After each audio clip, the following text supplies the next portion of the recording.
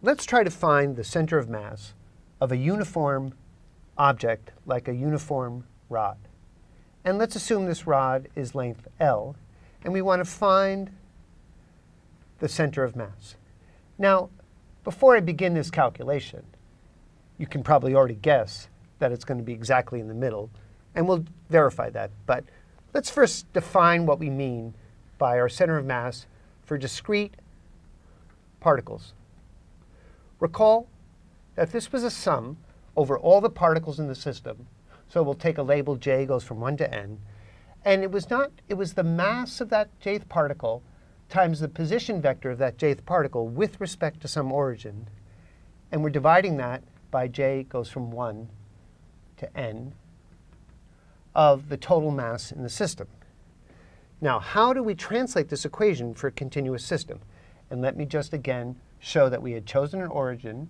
Here was our jth particle of mass mj and rj. So what we want to do is draw the analogy, and here's how it works. That for each discrete particle, we're going to look at that as some mass element, delta mj. Our vector rj will go to a vector for this mass element. I'll just write it delta m. And our sum from j goes from 1 to n is actually going to go to an integral over the body. So let's see how that looks. So first we'll do it with the total mass. M, here we're summing over j from 1 to n of mj. That goes to the integral over the body. Now, the delta m, when we take limits, because that's what an integral goes, we'll write that as dm. So that becomes a limit over the body.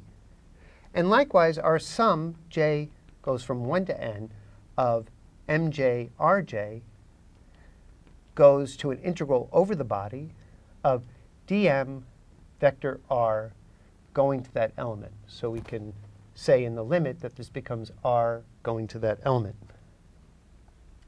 Now, that means that our continuous expression for the continuous object is an integral over the body of dm r to that element dm divided by an integral over the body of dm.